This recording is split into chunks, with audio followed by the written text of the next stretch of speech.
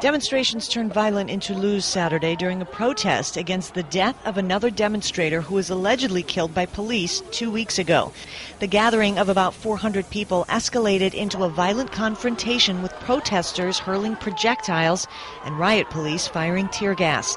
Saturday's demonstration was in protest of the death of 21-year-old Rémi Fraisse, found dead in late October with a wound to his back after a standoff with police. Fraisse was part of a demonstration against a proposed dam project in southern France. Tests on Fraisse's clothes suggest he was killed by a grenade which had been used by police to disperse riots, although the devices were not previously thought capable of killing people.